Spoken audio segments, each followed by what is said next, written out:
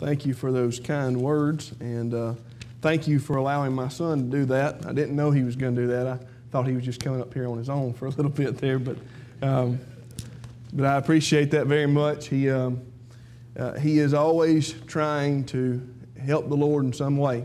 I'm very proud to be his father, and he's always trying to get involved with preaching or singing or quoting Scripture or something of that nature. So I appreciate the kindness to allow him a few moments up here. I appreciate the congregation here at Milestone. You mean so much to this area, and not just this area, but to several areas in the United States and the kingdom in general.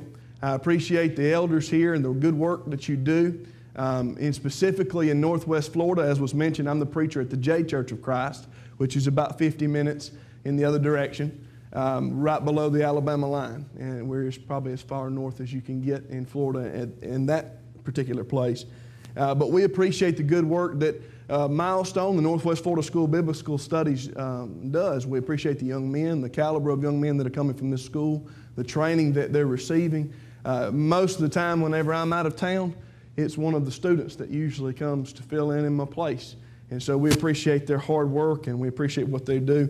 I have been involved in various different ways with this school over the years, and I appreciate it's your great work and appreciate what Guyton has brought to this program as well. But to this lesson is what we're here for. Someone once said, those who cannot learn from history.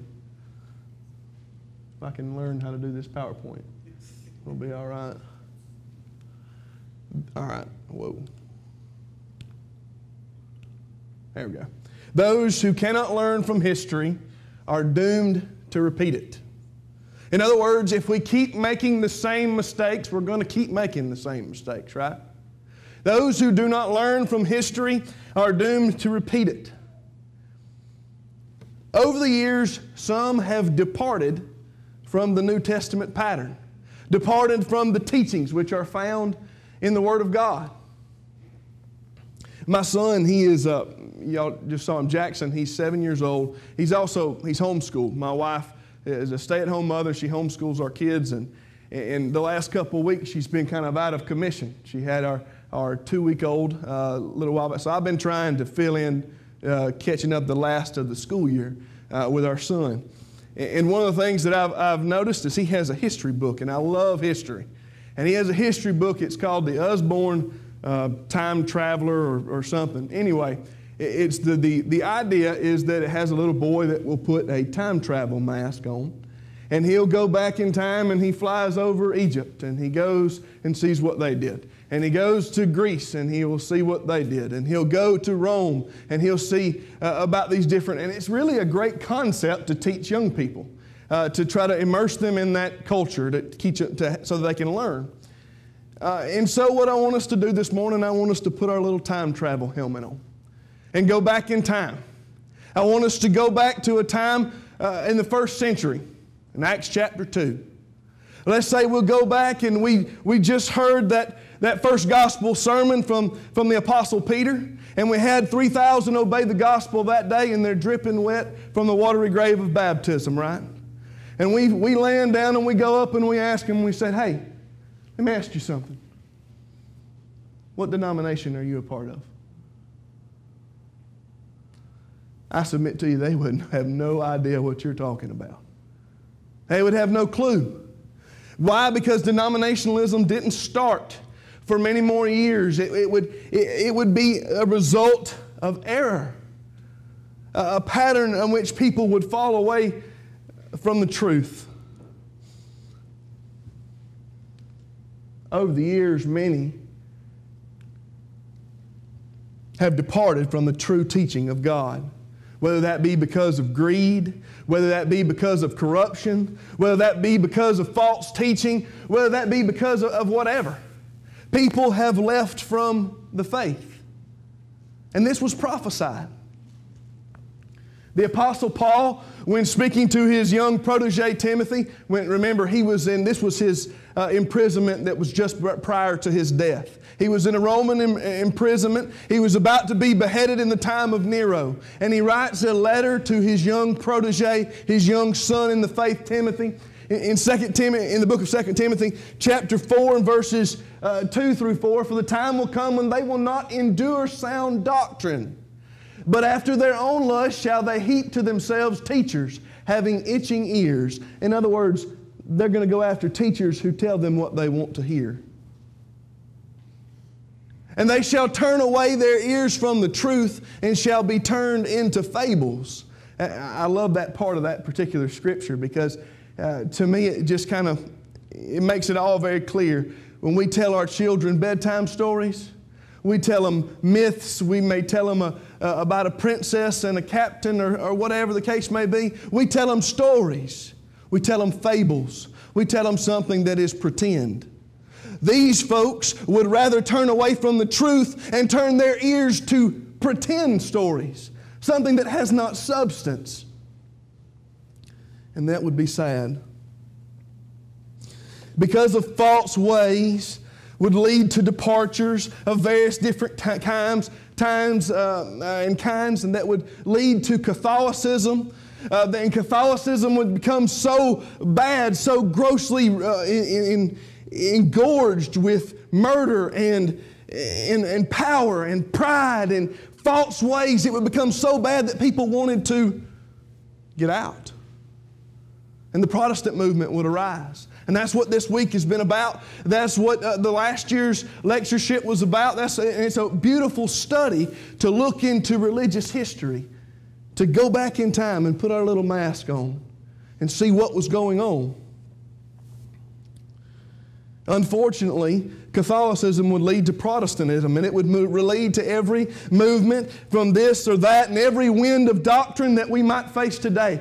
Today, when you go down the streets, it's not like the time when we put our little mask on and we went to Acts chapter 2 and we asked them what denomination they're part of. No. It's not like that today, because in that time, there was but one church. Jesus said, upon this rock I will build my church. Not a group of different denominations, which range in thousands of different teachings.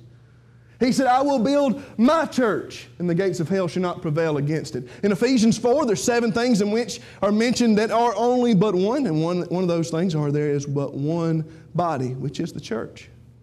Jesus prayed for it. I appreciate the brother the last hour going into that about the unity which is involved in the church. He preached a lot of my lesson for me, and I appreciate that. It gives us an understanding of what the church is. And Jesus had no plan for it to be divided up, for it to be the way it is today. That was not God's doing, that was man's doing. And we have got a problem. Over time, error has begotten error. And my goal for this lesson is for us to consider that error. Now, why do people teach things in such ways? Here's one explanation, and maybe it'll help us to understand a few things. The book of 2 Peter is all about false teachers, by the way. I would suggest if you ever get a chance just to read the book from start to finish. Read it as it would have been designed to do so in the first century. Read the whole book. You'll grasp the concept a lot better. Now, 2 Peter chapter 3 and verse 16 specifically talks about individuals, talks about how some things in the Word of God are hard to understand. There are some scriptures you read, you won't automatically get it all of a sudden. Some things are hard to be understood, which they that are unlearned and unstable rest. Now, that's not the type of rest that you and I may do after this session. That rest is the same way as wrestle, W-R-E-S-T, wrestle. It means to twist or to fight against. They that are unlearned and are unstable, they twist the Scriptures. And they'll lead other people astray, but they'll also do so unto their own destruction. This evening, it will be my goal to go over the departure which we call Quakerism. The Quakers. I do not have an early period of time frame in history like some of the speakers may have had. I don't have a later period of time frame. I don't have a specific doctrine of one type or another. I have the Quakers, which means I've got to cover everything from the beginning. I've got to show the history of it. I've got to show what they teach today and how we can preach. And also, Brother Wesley mentioned last hour something I greatly appreciated. He mentioned how we need to find common ground with those whom we teach. Start there. I think that's a beautiful concept to have when teaching somebody the gospel. So in this lesson, what we'll try to do is what they did right. We'll try to go over what they did right and what we can do like them. But we're also going to go over what they have done that's outside of the Scriptures. And so with that saying, let's get right to it. Who are the Quakers? I'm going to tell you, there's a story behind why I have this on the screen. Guyton called me and he asked me, he said, Josh, I'd like for you to be on the lectureship next year. And so I said, I'm grateful for the invite. I'm honored, and I'm very thankful that you thought of me. I'll try to do my best and present something at the lectureship.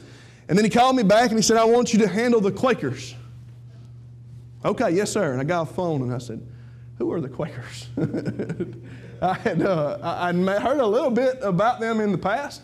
The only thing I really knew was that there was an oatmeal that was similar to them, that was named after the specific Quakers. I've never really dove down into that topic religiously, but I have now. And so today we're going to try to learn who they are and where they come from, and what they do, and how we can teach such individuals. Who are the Quakers? The Quakers are known as the Religious Society of Friends. That's not their actual name, by the way. Their actual name is not the Quakers, it's the Religious Society of Friends. We've heard throughout the week that different individuals got their names from something that is really a derogatory term. The Methodists were called Methodists because people were at first wanting to degrade them by calling them Methodists. The Lutherans they called the Lutherans originally because people were trying to degrade them. And the Quakers are like that way as well. The Quakers, their name is the Religious Society of Friends. But the Quaker term was originally meant to degrade them, but the group would eventually embrace it. Now, the name Quaker comes from something involved in their worship. The name Quaker comes from the quaking that would sometimes be of an agitated religious feeling. Let me explain that. When you go in, because I have to cover all of the religion, not just the beginning, I want to talk about how they worshiped. They call it meeting. They don't say, I'm going to worship, we're going to meeting. We're going to meeting with friends, a friends meeting. And when you walk into the meeting with the Quakers, what you're going to notice is something similar to this outside the door. They would have a sign basically telling people, you need to be quiet. No time to talk anymore. You know, I hate doing announcements at the church. I hate it. I would not choose to do that in any way. But I have to do them every Sunday, and I get up and do the announcements. And the reason why I hate it is because everybody's laughing and carrying on and hugging and shaking hands and how's your mama and everything's going like that way. And then I have to stop all that and get everybody round up, because if I don't, then we're going to be late getting out and so on and so forth. Well, when you walk into services there is no laughing. There is no talking. It is complete silence. That's what's designed. You stop talking when you enter into the building. And you sit in silence. And you sit in silence. And you sit in silence. And you don't say a word. Sometimes it may be for 30 minutes. Sometimes it might be for an hour. Sometimes it may be for more. They sit in silence until one has a quaking feeling. until otherwise what they believe to be the guidance of the Holy Spirit comes upon someone and they will tell a message, preach a message. Now what they call their worship is unprogrammed worship. They will not have a list of songs. They will not have anything to guide us or to make things in order. They do not feel like that should be a part of the worship. So they will not have a list of the hymns in which they'll be singing. They won't sing from a particular hymn book. Some of them will not. They won't have scripted prayers or scripted sermons. Nothing could be pre-thought up, so to speak. It's called unprogrammed worship. And they sit silently until someone has a message come to them. And then they speak the message. Sometimes the message will be just a few words. Sometimes the message, and this is from their teachings, not mine. Sometimes the message will be that it only applies to me. Sometimes it's a message that I need to share with everybody. Sometimes they say you can dance a message. I don't know how you can teach very much from dancing the message, but you can dance a message or you can walk a message. Whatever the case may be, the message will come after a long period of silence. And that silence is broken with a message. And after the message is done, you'll know it's done because everybody starts shaking hands. And that's how it's over. And then the services will be dismissed and they can have their different activities to go along with each other. And so on. Now, you say, well, how did they get to this place? Who are the Quakers? Where did this originate from? It's not just oatmeal, folks. They are a group of a religious body of people who are very confused. And so we have to look at history to understand how they got to where they are. I appreciate the fact that we did the Methodist church just prior to this lesson because John Wesley got his teachings from the idea of the Reformation movement as it was happening in England. So is that which happened with the Quakers. That was a product of the Reformation movement as it came into England. You'll remember that King Henry VIII, he wanted to divorce his wife, and so he started his own church. He started the Church of England. And so there is a time in the history of England when people who did not want to worship with the Church of England and were pulling away, and different organizations were beginning to start. The Lord's Church was prominent in England at that time, and we'll get there later. They're the Church of Christ, a very interesting book in which you can study, and I've referenced several times in this lesson, is the Traces of the Kingdom. You can look through the religious history of the church in England. And so that was beginning there. But who are these people and how did they get to this particular belief? Well, in the 17th century, a man by the name of George Fox was who founded the Quakers, a man by the name of George Fox. And in the 1640s, he was a young man and he lived in the English Midlands. And he left his home and he traveled around the country. Remember, this country is a country that's filled with reform. They're going through a lot of spiritual questions and who's right and who's wrong and what's the right way to worship God. And so he goes on a spiritual quest. And there was a lot of people seeking to reform the Church of England.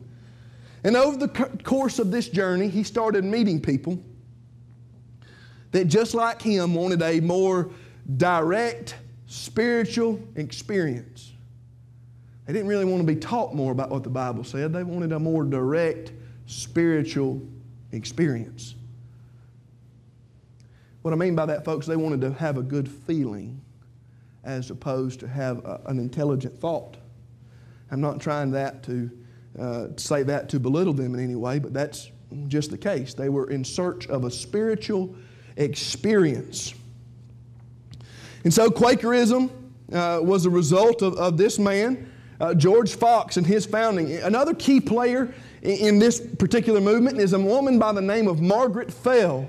And in 1652, the Quakers started meeting in her home, and she became a large part of that. Margaret Fell and George Fox eventually they were married in 1667. But forward from that, entire congregations started converting into Quakerism. They would go and preach and teach and pull entire congregations in. And we'll talk about that a little bit more later as well. Within a decade, 20 to 60,000 converts were happening and the numbers vary from historical portions, but could be up to 60,000 within a decade sprung about in this congregation or these groups of people in England. It was a rapid growing religion, and it moved into the New World as well. It moved into America. In the 1650s, they already had missionaries going over into America trying to teach others. Some of the first ones were in Maryland and Virginia. But I want you to remember one thing, is a man by the name of William Penn. William Penn was one of the first and most prominent Quakers of that time. Anybody ever heard of Pennsylvania? Okay. Pennsylvania became a ground of where all of them could come and feel safe from religious persecutions. In Pennsylvania, there would be a high involvement of the Quakers there. In 1681, King Charles II gave William Penn, an English Quaker, a large grant in American land to pay off the debt to his family, in which he owed his family. And so that land grant was Pennsylvania. And the Quakers, and the reason why they would need this safe haven to go to, is the Quakers were not liked by most people. They didn't swear oaths like all the other folks. They didn't participate in the Church of England, so they were kind of outcasts. One of their leaders, a man named James Naylor, he was really not liked at all from the way he would be obnoxious in his preaching, and he would go up and disrupt preachings and so on and so forth. And so the Quakers were not liked in England. As a matter of fact, on May 24th in 1689, the Act of Toleration was passed in the English Parliament. And that was a big deal, because what that did was it said that nonconformists to the Church of England could have now their own place of worship and their own preachers. Except two people. Two groups of people could still could not have their own place of worship and their own preachers. That was the Catholics, because of what they had done leading up to that. They didn't want the Catholic Church to infiltrate and come back in. And the Quakers, just because they didn't like them. They really didn't like them at all. They say that several thousand Quakers were imprisoned in England, and I think about 500 of them died in prison. So they were persecuted, but they, much like the persecution of the early church, they used persecution to spread their belief system. They felt like martyrs, and they would keep going and going and going. They weren't liked in America either. They were despised throughout the colonies. Actually, 4 Quakers were put to death in Boston in the early 1600s. And so they needed somewhere like Pennsylvania to go and know they could have religious freedoms, know they could go to a place where they could be and excuse me, and they could have this rest.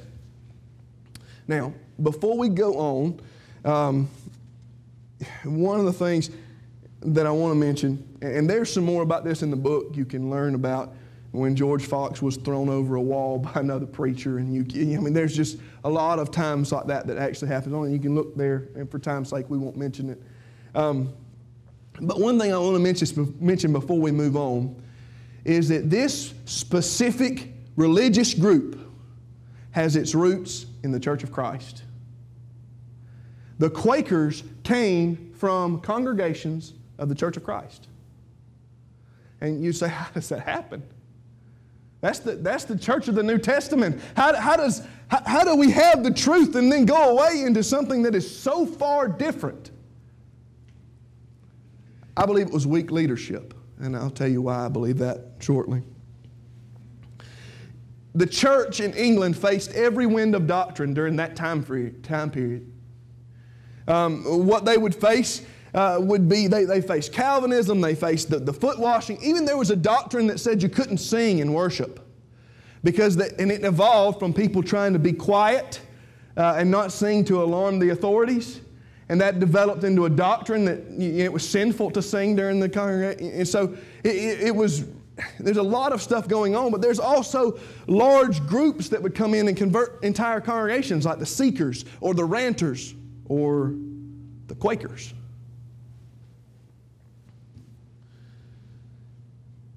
The founder of this era was a man named George Fox. His uncle was a member of the Lord's church. His uncle was a member of the Lord's church, a man by the name of Pickering. His last name was Pickering. Anyway, he would have been very familiar with the ways of the church, visited with congregations, been there with his uncle. And when he got back from his spiritual quest and he started wanting to develop his own religion, and you'll see some of the tendencies as we go along. He wanted something with more a direct spiritual experience. He actually wanted to be like the apostles. He was infatuated with the fact that the apostles were able to preach God's word directly through the guidance of the Holy Spirit. That holy men of God spake as they were moved by the Holy Spirit. He was infatuated by that, and he wanted to do that. And so he would say, he would go before a congregation of the Lord's church in England and say, God has given me an opening. It's time for me to preach. And he would claim that God had given him a direct revelation, and he would teach. As a result of this, the Church of Christ, which met at Preston Park, south of Kendal in England, became Quakers after the preaching of George Fox in 1652. Just after that, another congregation in Furbank fell. Now get this, the Furbank fell, the members of the Church of Christ that lived there. When he went there, the entire congregation was converted to Quakerism. And that is considered the start of the Quaker movement, according to historians. It was a Church of Christ that completely converted. You say, well, how did that happen? There was a man named John Audlin and Francis Howgill. John Audlin and Francis Howgill. Those were the two elders of that congregation. Elders, do you think your job's important? It's so important to the church. These men, all those many years ago, I'm still mentioning their name today because they were weak. They were not strong in the faith. And these particular elders, well, they were fooled by George Fox, and they converted, and the entire congregation followed suit thereafter. And we should learn a very valuable lesson about the eldership here. In 1 Timothy and in Titus, we're given qualifications of elders, what type of men they are to be, and how they are to lead the church. We ought to take that very seriously. It is more than an elder's job to pay the bills, okay? It is not the elder's job to figure out what kind of carpet we're going to put down. It is not, and now I'm not saying that's not important, because it can be. But it is not the main focus of an elder in the Lord's church to be worried about how we're going to pay the electric bill. The importance of an elder in the body of Christ is to shepherd the flock, to try to get those souls to heaven. In Acts 20 and verse 28, the church which Jesus Christ purchased with His blood, the elders have been made overseers of this church, the flock. Feed the flock. And so when we think about that, you know, a shepherd's hook, rod, whatever you want to call it, staff, when the sheep would get out of line and they start going away, it's very easy. You just take that hook and you bring them by the neck and you bring them back in. And that's the shepherd's job, right? For a Christian, when they start stepping out of line, they bring them back. They visit with them. They study with them. They worry about their souls. They got to be apt to teach so they can be able to, but that's not their only job. You know, that shepherd's rod had another purpose, You flip it upside down, and that's what they used to beat back the wolves with. Elders in the body of Christ need to be able to defend against error, because the souls of the flock that they shepherd are important. They will have to give an account for the job that they're doing. These elders, John Audlin and Francis Howgill, are still mentioned today because they were weak, because they were unlearned and unstable. And they twisted the Scriptures just like that man, George Fox, and they went away into error. Now, well, let's see what these people actually got themselves into. What do they believe? Because I don't just have to give you the history, I have to actually teach you what they believe. Many, if not all, Quakers consider themselves to be Christians. Some Quakers don't even consider themselves to be Christians. They're just there for meditation or whatever the case may be. And I don't know what it is. But what they believe, the Quakers have a long history of actively working for peace and opposing war. They almost all consider themselves to be pacifist. They will not get themselves involved in government. That's why they had to step down in the government side in Pennsylvania, because it was getting too much into that against their pacifist beliefs. So they really try to stay out of politics. They refuse to take legal oaths. They will not have anyone in their services, any kind of religious ceremonies they don't want to be a part of. Their preachers, they don't want them to have any kind of special role. And I want you to notice, this is the backlash of what was happening in Catholicism. The high and mighty priests, what was happening in the Church of England. They were so ceremonial, they had all these things that really weren't based in Scripture. And they were wanting to go the opposite direction from that. But one of the biggest things about the Quakers is their faith is based on more than the Word of God. 2 Timothy 3:16 and 17, all Scripture is given by inspiration of God and is profitable for doctrine, for reproof, for correction, for instruction in righteousness, that the man of God may be perfect or complete, thoroughly furnished unto all good works. All Scripture is given by inspiration of God. Holy men of God spake as they were moved by the Holy Spirit. They have all truth, right? Why do they need any more truth? But their religion is based upon having a revelation. They call it an inner light. Every person, and they would say this, they'd say everybody in this room has an inner light. And that's God inside of you. And then every person, if you'll just bring that inner light out, God will tell you what He wants you to know. And so that's why they sit in silence until the quake, till the inner light is brought out. And it's kind of hard to nail down everything that they believe, because you really don't know what's going to be danced out or walked out or hummed out or whatever. You don't know what's going to be said in that particular meeting, so it's hard to figure out exactly what they believe. But we do have an idea in some cases. Another thing they believe is they believe that women, men, everyone is created equal. And so everyone should have an equal say. You'll see female preachers in these particular denominations as well, the Quakers. Now, let's talk about some things they did right. Some things they did right. And we can take a lesson from them. God commands us to be a kind, benevolent, peaceful type of people, does He not? Be ye kind to one another and tender-hearted, forgiving one another, even as God for Christ's sake hath forgiven you. Kind to one another. That's one of the first marks of being a Christian that the world notices about. You want to see the world figure it. We understand what a Christian is, what a true New Testament Christian is. Someone that follows the precepts in the New Testament. We can spot a true New Testament Christian. But the world, you know how they spot one? How kind you are. How good you are to others. The things you do for people. That's just as much a commandment as anything else, by the way. We are to be good, benevolent, kind individuals as Christians. The fruit of the Spirit is love, joy, peace, patience, kindness, goodness, faithfulness, meekness, and temperance. Galatians 5:22-23. We're to be kind to each other. We're to be good to the poor. Proverbs 28 and verse 27.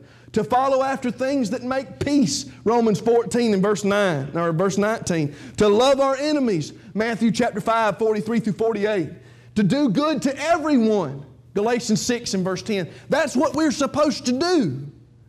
And the Quakers do that pretty well.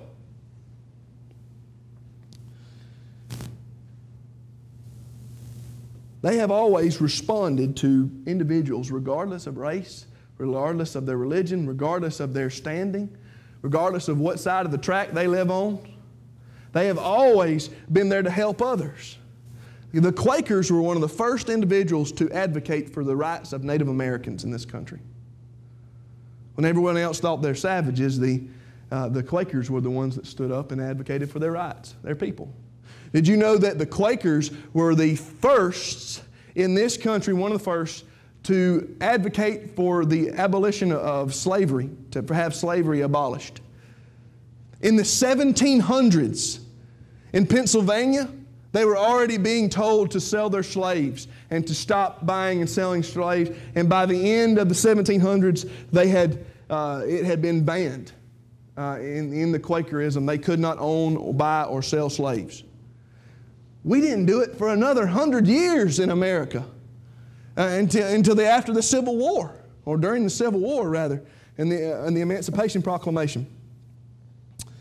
And so the Quakers have always been that way in different aspects in the prison system. They were one of the first ones to advocate to have non-brutal prisons, to have humane circumstances in prisons. They were one of the first ones to advocate for this in insane asylums. The way insane asylums, the people were treated yesteryear, the Quakers were the ones who advocated for that to cease.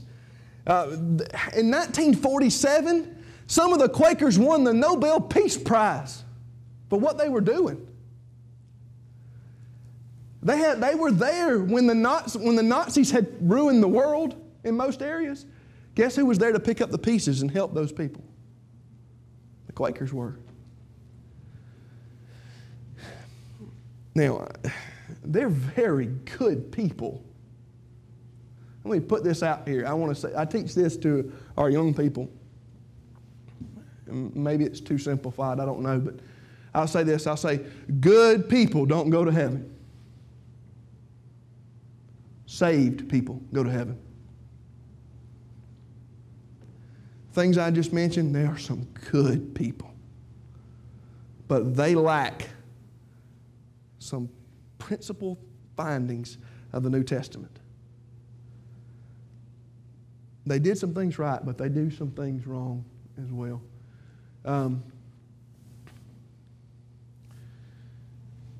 What's some things that they did wrong? Well, as we said, some of it can be a little hard to nail down because of their belief system. They believe that every individual has a right to give their own scripture, their own revelation from God's Word, and it's according to their inner light. And this can lead to a lot of error. As a matter of fact, George Fox himself, relating that his openings were a direct revelation from the Word of God. But though we or an angel from heaven preach any other gospel unto you than that which we have preached unto you, let him be accursed. Let him be accursed. If it's an addition to the Word of God, it's too much. If it's less than the Word of God, it's not enough. Revelation 22:18 and 19, if you add to, I'm going to add unto you the plagues that are written in this book. If you take away from it, I'm going to take away your name that's written in the book of life. That should instill fear into us. But yet, that's a part of their worship. That's the part of their worship that actually gained them their name, the quaking.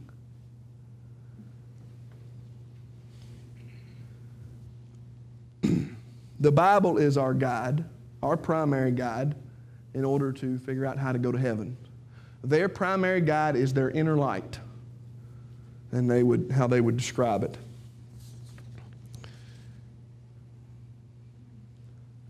One of the things that they do not teach, and as a matter of fact, George Fox went a whole lot against, was baptism. You see, he saw baptism as just a showy way of doing things.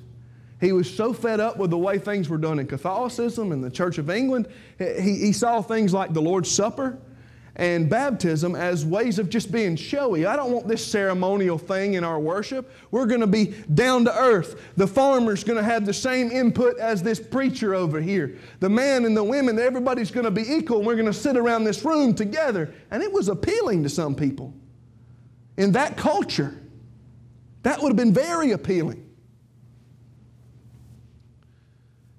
And he would go on, and you can read in the book different quotes that he would say about baptism and how he was very much against that. But the Bible teaches very plainly what baptism is, that it was exemplified by Jesus. Jesus showed us the pattern in which we should go by when He was baptized. It was at every single conversion account. When you look through the book of Acts, what do you find? Well, the Quakers find that they're converted by the inner light. That's how you're converted. That's how you're justified. When you have that feeling. That's not what the Scriptures teach. Every single conversion account throughout the book of Acts ends in baptism.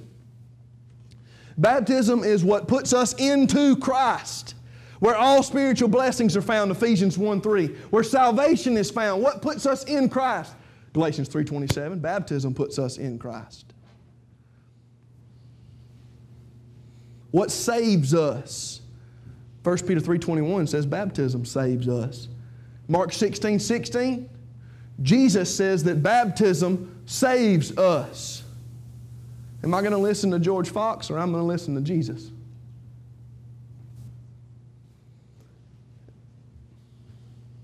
Baptism is what takes one's sins away. Acts 22:16, Acts 2 and verse 38. They do not practice communion. In the same regard, they do not want to and have that symbolism in their worship service. They say it takes away from the inner light. But that's a memorial. Jesus gave us this. He instituted the Lord's Supper in Matthew 26. He gives us this communion, this memorial. What's a memorial mean? It means to remember. A memorial of what Christ has done for us. And we are to partake of it every first day of the week. As a matter of fact, Acts 20 and verse 7 leads us to believe that that was the focal point of their worship. Some can make that argument at least. That they came together for that. They do not believe in hell the same way we do.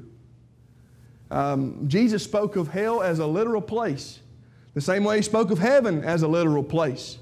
That hell was a place prepared for the devil and his angels. It's real, and it's somewhere we will go if not right with God. They speak of hell as just a state of mind. They believe that one is justified by the inner light. The Bible teaches justification through the blood of Jesus. And we believe and show through the Romans chapter 6 that we can find the benefits of the death of Jesus through the watery grave of baptism as we reenact the death, burial, and resurrection of Him. They believe that one can obtain a sinless perfection, that you can eventually be sinlessly perfect, not faithful, but sinlessly perfect through the help of the inner light. And they believe in females publicly teaching. Now, I'm not trying to be a male chauvinist. I'm not trying to go against the grain and make everybody upset. But what I am saying is that we believe what the Bible teaches.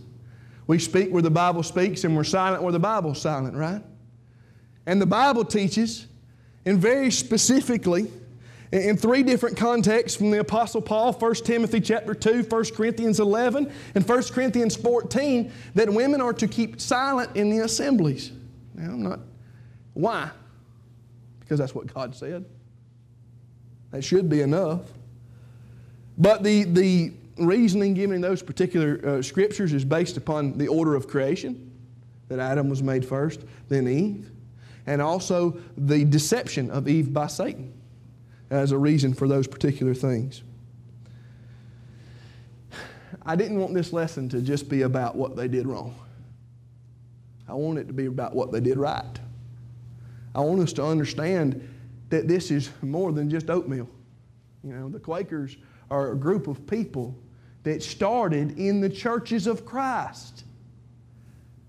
But there was a false teacher that came along one day. And he was slick with his words. And there was a couple of elders that were not strong in the faith. And he converted them. And then he converted that congregation. And then he went on to convert congregation after congregation after congregation in England.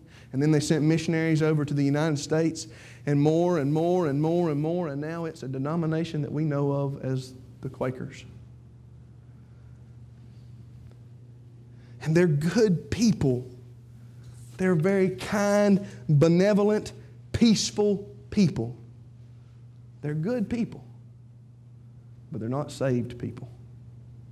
And I pray that each of us will do what we can to reach out to those individuals, and not just them, but all those that might be confused about something doctrinally. I love and appreciate this congregation. I appreciate this study, that we can look back in time, put our time goggles on and look back to see what happened yesteryear and to learn from those mistakes. Those who cannot learn from history are doomed to repeat it. I pray this has been beneficial to you. Thank you for your time.